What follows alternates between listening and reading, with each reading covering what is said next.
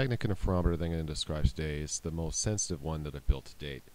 What's different about this one as compared to the others is that we've gone to a much longer Sagnac loop. This time we've got a 1 kilometer single mode fiber as the loop, and other parts of it are very similar to the previous designs. We're still using a 2x2 coupler with 50-50 light going through each side, and with a polarization controller loop connected on one side of the fiber optic cable. And we're also using an amplifier after the detector, but this time we're using a common mode rejection amplifier, which then connects to the oscilloscope. And the idea is to get better noise figure on the amplifier as compared to the previous designs that we've used. So those are the main changes with this current setup. What I've got shown next is the schematic of the common mode rejection amplifier. And the strategy here is to take the pin diode signal, which is shown above. One is the reference from the internal to the laser, and the other one is at the end of the 2x2 coupler, which receives the signals coming back from the loop. And we put each of these diodes connected to either arm of the common mode inputs. The idea being that they will cancel out some of the common mode noise between the two, and also will help control for intensity drift on the laser. So this amplifier gives a total amplification of between about 500 times and 1150 times depending upon the gain, and it also allows us to zero the signal by balancing the voltages between the two diodes. The fully assembled electro-optic interface is shown in this figure here. This is the completed Sagnac Interferometer. It is on an equatorial mount so that it can be positioned in any direction horizontally or vertically with respect to the rotating Earth.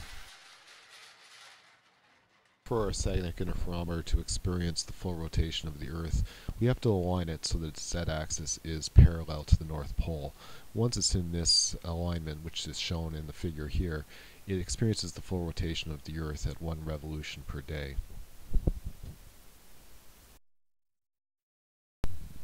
If, however, we turn the device perpendicular to the axis of the pole as shown here, it will experience no rotation at all. In this next graphic of the Earth, you can see the two orientations of the Sagnac Interferometer.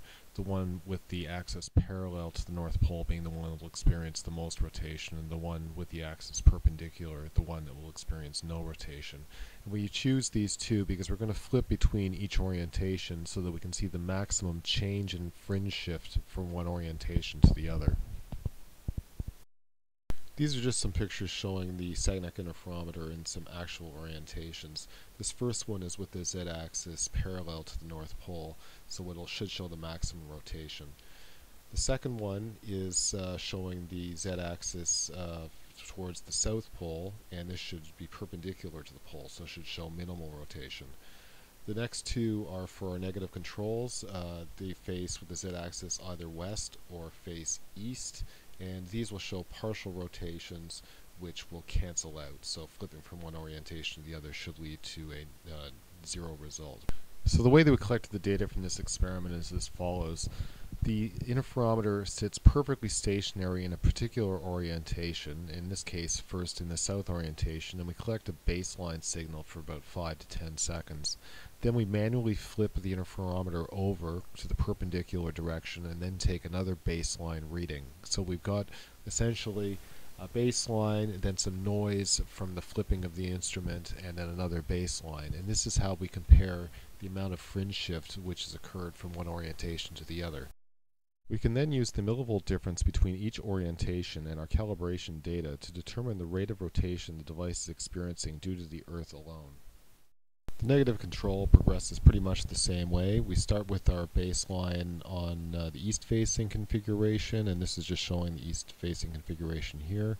We then flip it over to the west-facing configuration and do a second baseline for 5 to 10 seconds, and we repeat this process over and over again, flipping from one orientation to another, but keeping it stationary while it's doing the baseline.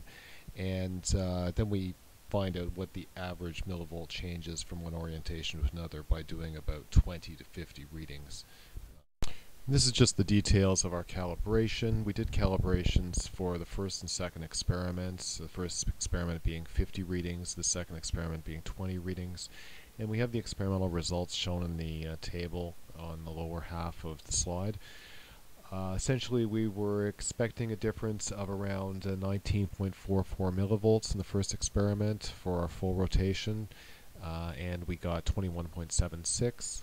And for the second experiment, we were expecting about 65 millivolts, and we got 57.5. So we're pretty close to the expected values. And for negative controls, we were expecting around 0 for each set of readings, and we got 3.1 millivolts in the first and 2.5 millivolts in the second. So I think this was fairly accurate for this first pass experiment with this instrument. What have we demonstrated with this experiment? First, we find that the speed of light is slower counterclockwise and faster clockwise around the loop, leading to our measured fringe shift, even though the interferometer is stationary from our perspective in the lab. Because we are detecting Earth's rotation, it means that the speed of light is constant in some other preferred frame, this frame being the Earth-centered inertial frame. Someone sitting on the North Pole would be in this frame.